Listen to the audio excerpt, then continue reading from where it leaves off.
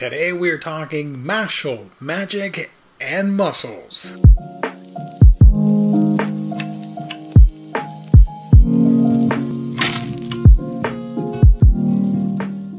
Welcome back to Wiki Geekdom. Geo here, and today we're talking Shonen Jump's Mashle, Magic and Muscles, a manga written and illustrated by Hajime Komoto, which as of the recording of this video has a good 30 plus chapters to it.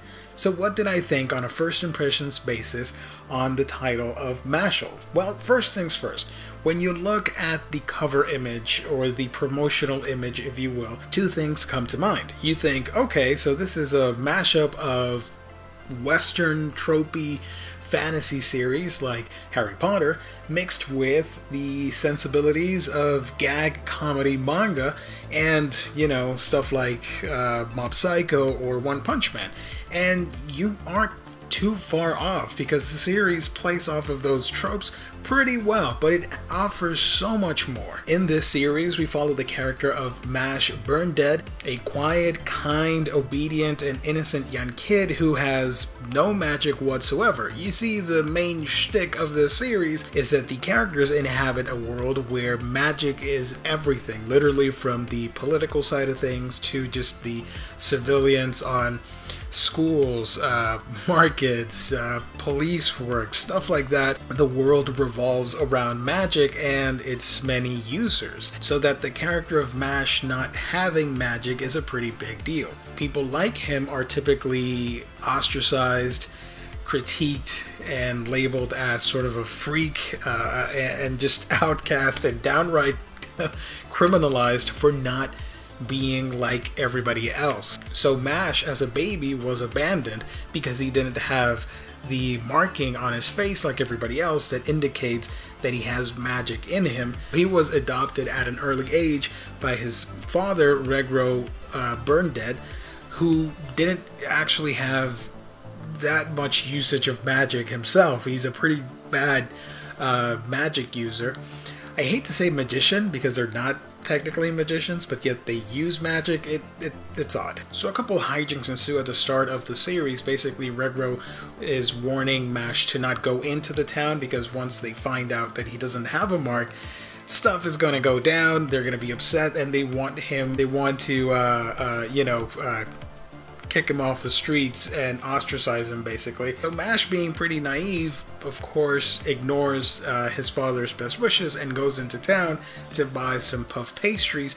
He gets into trouble with the police, and as a result, the police threaten his father's life, but they come to a conclusion or a plan so that Mash enrolls into the Eastern Magic Academy, a school for gifted youngsters to practice magic and all that stuff, in order for Mash to preserve that peaceful life that, you know, Regro and him are living. You see, Regro is living in the outskirts of the country, if you will, and as a result, it has decided to train Mash physically.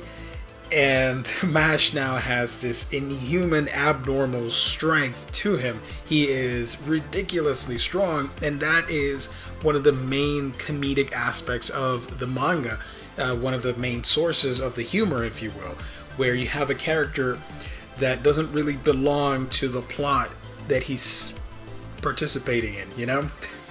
A lot of the characters will react to his abnormal strength, and in turn we get a really funny reaction from him, which is very reminiscent to the humor that we might find in series like One Punch Man. So as to not spoil things, basically we have the character of Mash essentially enrolling into this magic academy, and you have his interactions with all these kids of his own age. I believe he's around, what, 14 or 15, something like that.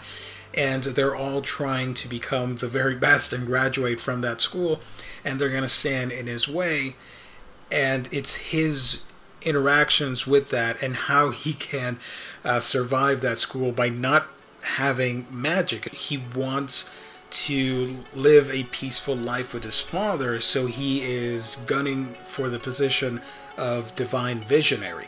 Basically, sort of like your magna cum laude graduate, exceptionally gifted graduate students who become sort of influencers and even leaders of the country because of their outstanding feats and their academic smarts and all that stuff. So he's gunning for that to sort of bring about that peaceful lifestyle that he wants, so that he won't get in trouble with people, I suppose, and he's able to live a normal life with his dad, which is pretty ridiculous and sad that you would have to go through all that trouble simply to be left alone. And that leads me into the actual depth of the manga that I really like, because it's not just about that comedic aspect, because I know a lot of people will think, oh, it's a Harry Potter meets One Punch Man comedy series and it's just a bunch of reactions and that's that. But no, it's a little bit more about the character of Mash learning to to be friends with others and learning about social interactions, because he's grown up by himself with his dad in the forest. Basically, he doesn't really have the social norms and the proper responses to people and how to react and all that stuff. So for him to take this leap and enroll in the magic school, if you will, and actually befriend people is a really cool major deal, and furthers his character progression along. Along the way, you get to know several characters that become his friends, and along the way, these characters become precious to Mash. Our main character is also very blunt, and the way he says things without a care in the world is going to seem strange to the other characters. Yet, on the other side of the coin, if he sees a family member or friends getting hurt or abused or swindled of some sort, he will get angry and defend them. And also part of the fun of the series is getting to know all the side characters as well, and their different journeys and how they're influenced by this kooky character that is so out of the norm that really makes them evolve. If Mash hadn't walked in on their lives, you could make the argument that they would not have progressed as characters, and that is really cool. The part that I really like about this manga, the main thing I should say that I love, is that it teaches you to, don't compare yourself to others, be who you want to be your own person, and it's okay to be different. It's okay to walk a different path than where everybody else is going, and I think that message is lost a little bit between the gag comedy elements, because a lot of people will focus on the fact, oh, it's a satire on magic and heroes and protagonist, dumb-witted protagonist and all that stuff.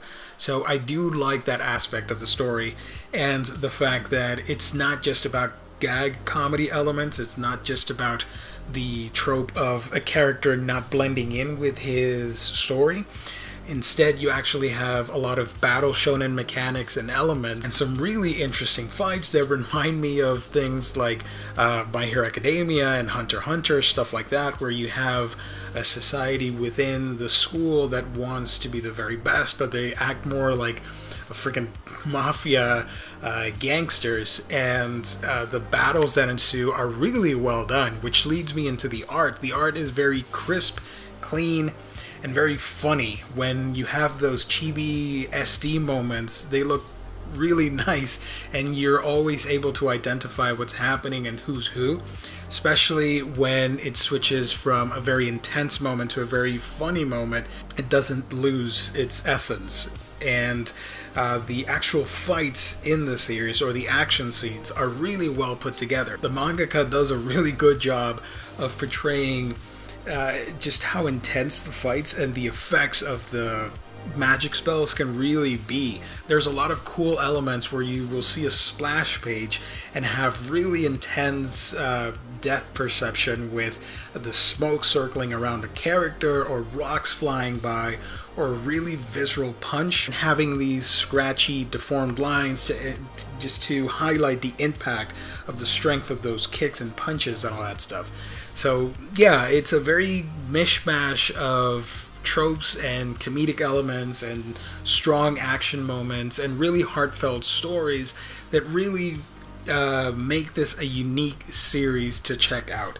I do like it. I want to keep going. So far of what I've read, I'm really excited about it, and it shows potential, and I could easily see this being a hit anime later on. It has all the makings for a successful comedic action series, and overall just a fantastic little manga that I easily would place this as one of the underrated hits of 2020 in my honest opinion. So yeah, Mashle is bizarre in its premise, but quite excellent in its execution. How about yourselves? Have you read Mashle? Let me know in the comments section down below, and if you haven't, please let me know what are some of your favorite gag, comedy, or fantasy elements in a anime or manga. Very interested in finding out. Guys, as always, thank you for liking, commenting, subscribing, and being a part of A Week in Geekdom. If you're not subscribed, please consider doing so. I do videos like this where I talk about manga, anime, and comics. And if you want to follow me on social media or go to the merch store, all that stuff is in the description below. Thank you everybody once again for tuning in. I've got to go. I will catch all of you on our next video.